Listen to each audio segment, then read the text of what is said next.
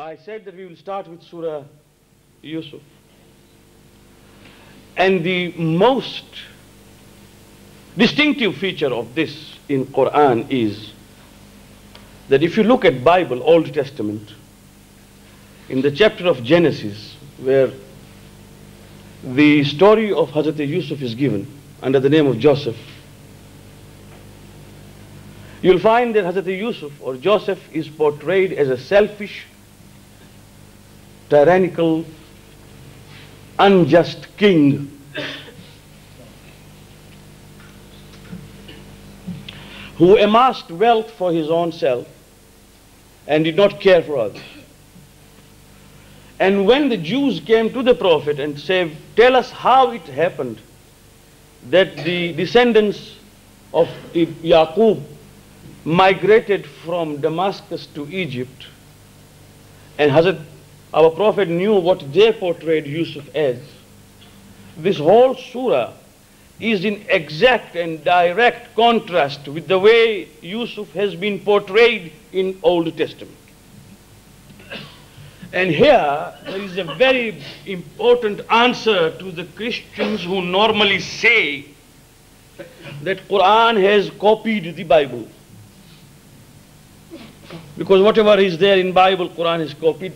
The copy means you copy word for word or at least idea for idea. But when the same subject is tackled diametrically opposed to what they have said and what they believe, then we have to consider that there is some originality in Quran where Allah in His mercy has tried to correct the mistakes which people have brought into Bible by interpolations, by introducing things which Allah did not say. So Allah begins this way: إذ قال يوسف لأبيه يا أبت إني رأيت أحد عشر كوكبا والشمس والقمر رأيتهم لي ساجدين. This is how the whole story begins. And recall when Yusuf told his father, "O father, I have dreamt that 11 stars together with the sun and the moon bow down before me in humility." This is the dream which Hazrat Yusuf alayhi salam related to his father. Remember that we acknowledge dream, and dreams are of two types. Dreams which are called malakuti, that means dreams which are rahmani, dreams which have a message, dreams of premonition, dreams of warning, dreams of presaging, that means telling you what will happen next. If you all remember, Simon Freud has written the whole book on dreams. We are not discussing that aspect, where he has written as to how many types of dreams men dream and why. We are not discussing why, because if a father has promised his son a cycle and does not give it to him, and then he dreams that he is already cycling. It happens to all of us. True. This is called the dream of wishful thinking. And if a boy is going to sit for exam, or a girl, he or she will dream that she has already passed.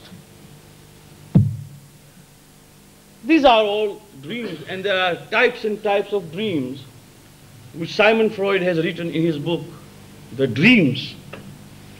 We have discussed this with the ulama, and the ulama have divided this into very simple two categories. One is rahmani and one is shaitani. The dream which have absolutely no meaning, desultory dream. At night you dream that you have got wings and you are flying, that you are in a beautiful Rolls Royce, that suddenly you have got a windfall of cash, or even you start fighting, and suddenly sometimes you even shout, the thief has come to catch you, and there is no one, it's only your pillow which is on your neck. So things can happen which may not be of any use whatsoever. These are called shaitani. Sometimes we have certain types of food we eat, we have tummy full at night, and then we go to sleep. Naturally, the vapor that rises inside and the gas will create all sorts of problems. And you will dream.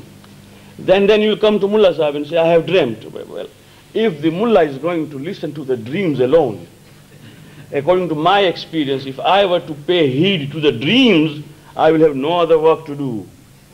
Everyone comes with a dream. Some of them meaningless, just desultory. But sometimes there is a dream which gives you a premonition, that is a warning in advance. And it happens. It presages. Or it gives you a hint into something which is forgotten.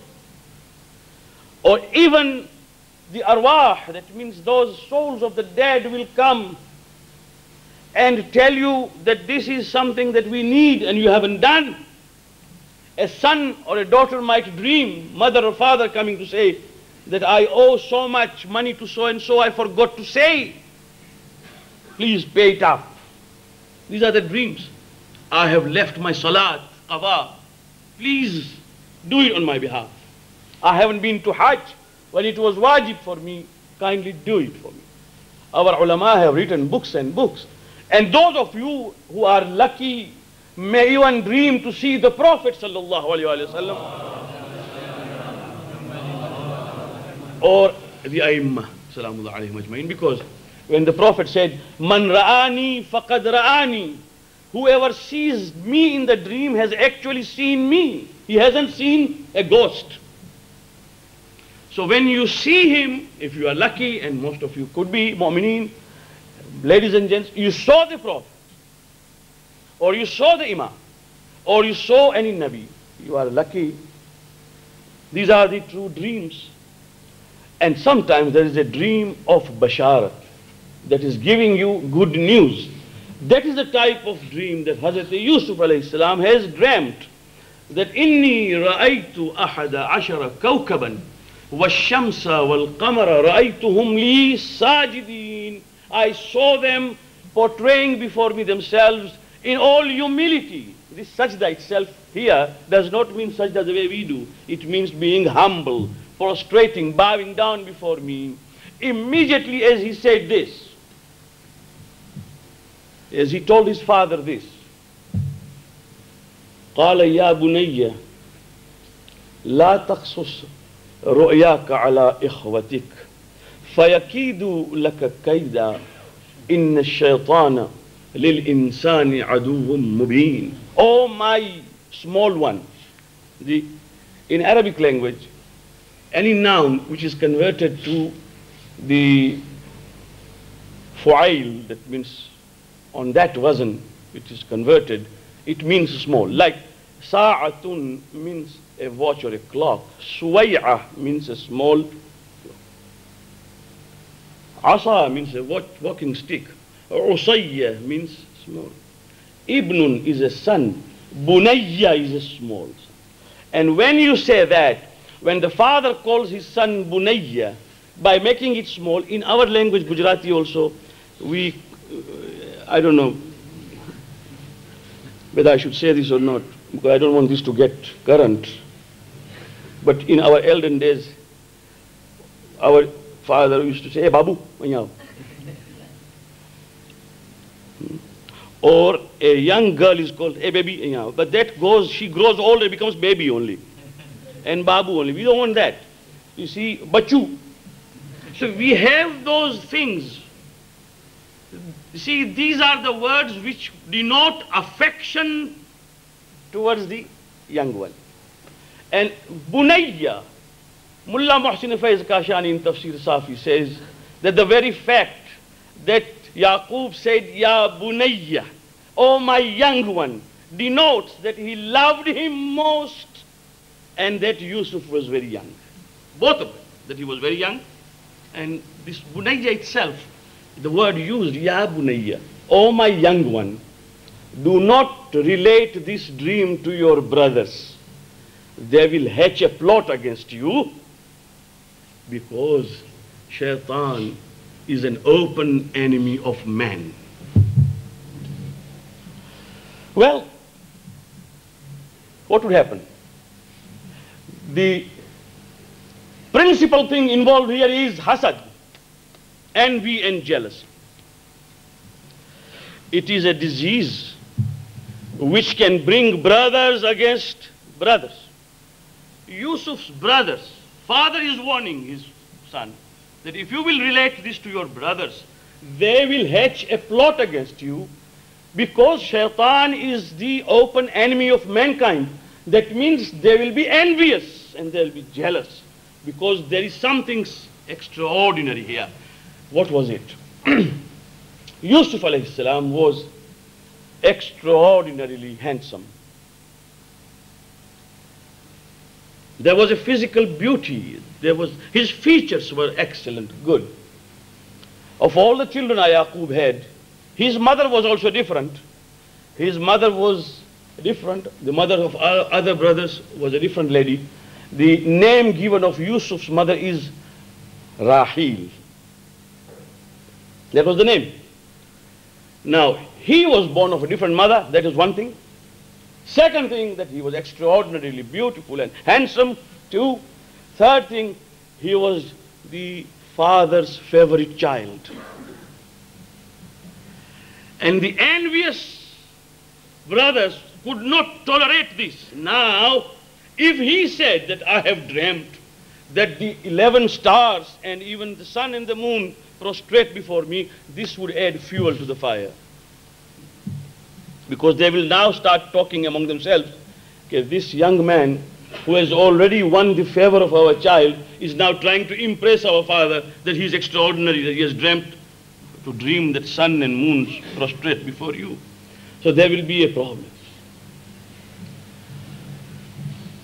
Quran is teaching us here, and this is a story which has got a moral in this. This is the lesson in it, that when people start being jealous of each other and envious for the ni'mat that you have, I try to burn myself. Why should you have that? Then remember that it can start a new discord, it can start factions, it can start unnecessary quarrels, it can start anything, even in the family, even among the brothers. Mulla Ali alayhi salam says,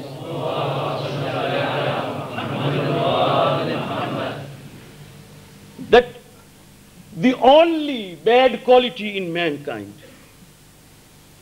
where a person who does it or practices it himself is affected worst, is hasad.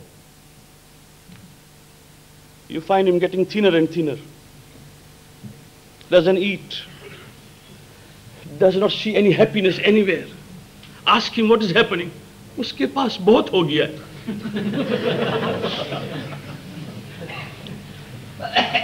God has given him too much. Now human qualities are different. We envy each other for what? Sometimes the excellence that Allah has given you becomes a bala for you. Ay roshani taba tu barman bala shudi. Sometimes if you have good quality in you, you find that it is working against you. You have wealth, Allah has given you. You find people uneasy. You have health, a good physique, problem. Beauty and handsomeness, again problem, husn and jamal. You can have good quality of knowledge, for example, ilm, people are in problem with you. People have respect for you, you become a respectable person, people have problem again. Why? Influence, problem. So you find that people cannot assimilate this problem, and when they start practicing this envy, then they fall into so many problems. One, immediately as hasad enters into my mind, I start ghibat, I start tuhmat, and it can also lead me to killing someone because I just cannot match. Now here I must make it very clear that if my son came to me and said that Mr. Kanji's son or Manik's son in my school has passed in first division and I should like to pass in first division also, that is not hasad.